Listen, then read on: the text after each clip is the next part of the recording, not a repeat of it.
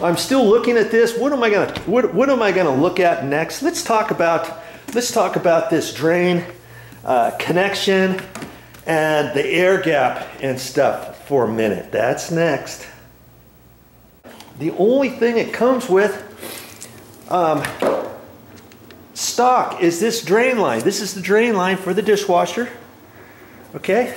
And the funny thing is there's an end on it, and see, this one is 7/8 of an inch, but then you could cut that off right there and you could use this as the end if you had a dishwasher air gap on the countertop. If you had an air gap on the countertop, then you would cut the end of that off so that the smaller connection is on there. We decided not to put the air gap on top of the counter, and they said that when we install this, I can hook this directly up to the garbage disposal.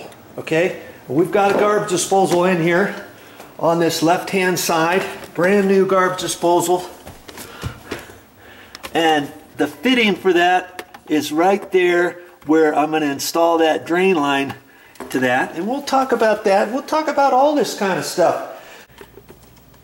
Okay, you will remember I said we're not using an air gap, and the reason why I happen to have this air gap is because the last dishwasher we took out and the old countertop that I tore out of there had that air gap on there. And if you didn't see the episodes where I took out all of the existing counters in here, you should watch that. I had to bag this area off. I had to take the tiles out. There was a mortar bed on it. There was plywood down underneath it. Man, it was just taking me forever on that. But when I got ready to take things apart, I saved things so that I could show you what's going on here. See, here's the air gap. This air gap normally gets installed on the counter. And see, this is a small fitting, a small pipe, and here's a bigger pipe. Well, if you were hooking this up to a garbage disposal, let's say, or let's just talk about the drain for the dishwasher. The dishwasher drain, this end is too big because the dishwasher drain is going to hook up to the small pipe on the air gap, okay? And so see, that's too small. So you would cut that first part off, then you would use that with a smaller hose clamp. You could probably use a big hose clamp like that, but sometimes it's easier to get a little bit smaller one because as you tighten a hose clamp up, this end has a tendency to want to wrap around too. You could cut that off if it's really super long, and if it's getting in your way, you could cut it off with some tin snips or something like that.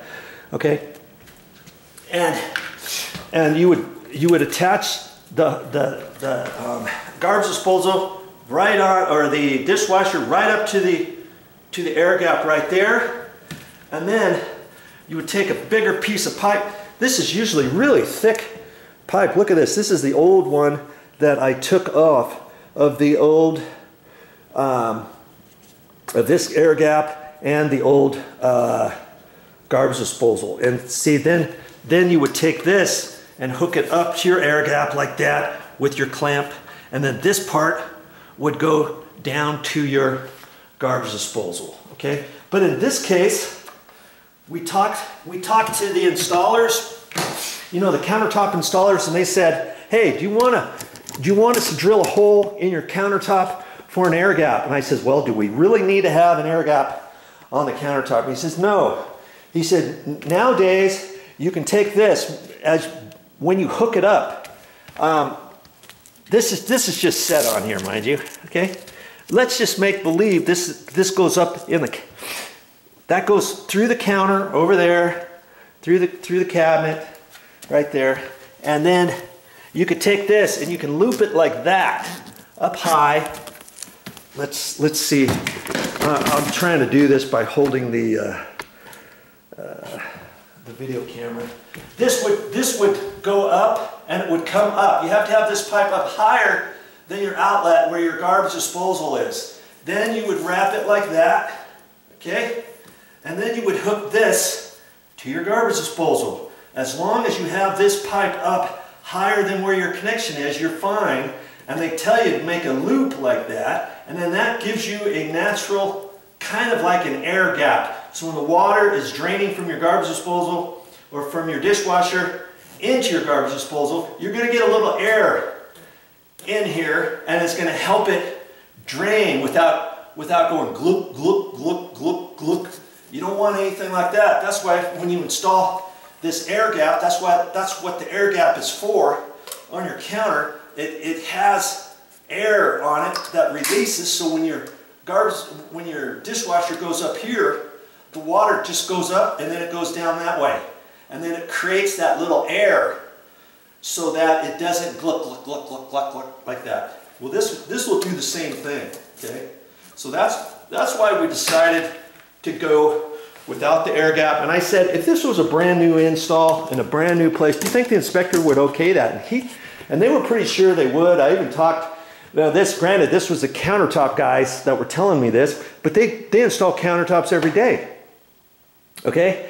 And then I talked to a professional plumber who was helping us earlier to install a tankless water heater here. I called him back up. I asked him about the air gap too. He said yes, just do the loop up above in the cabinet. So we'll loop that, I'll loop that, and I'll put some tape around the loop or tie it with some wire or something and reach up in there and make sure I get it up higher than the garbage disposal, okay? That's how that's gonna work, right there. So I'm not gonna cut this off at all, right? When I install this, I'm gonna push that right on the garbage disposal. And here's one important part to realize. If you're installing a brand new garbage disposal, where this pipe extension is that comes out here, there's a cap inside of there, and you don't knock that out if you don't have a dishwasher. If you don't have a dishwasher, you don't knock that out. If you do have a dishwasher, you knock it out. Well, I decided to leave it. I didn't knock it out yet because we've been sitting here waiting for the countertops to get in here, waiting for all of the appliances. The appliances took us a lot longer, so we could still use the garbage disposal and not have a leak or anything like that. I left that cap in there. So I have to remember, when I install this, I have to get in there with a screwdriver and a hammer and tap that cap out. If you don't tap the cap out, then when you run the dishwasher for the first time, when it starts draining, you're gonna have water going all over the place because that cap has not been removed. And that's happened twice, once to me and once to another guy that I was working with years ago when I first started commercial residential construction years ago, 30 some odd years ago. And then we had it all hooked up. We were all so proud of ourselves and stuff. We left, and then the customer called us a couple days later. Hey, we got a leak all over the place. And we're like, a leak? What's going on? We didn't have a leak before. We came out there and we finally figured out what it was. And hey, we didn't read the directions. If you read the directions on all of your install, when it comes to the garbage disposal, it'll tell you to knock that thing out. Okay? And so this is the direction installation manual, and then it also comes with a user's manual. And when I get all done with this, I'm going to put all this stuff back in the plastic bag along with the energy guide and all that kind of good stuff. And then we've got a drawer where we throw all that kind of stuff. Okay? Save all that stuff when you get done. Rather be safe than sorry.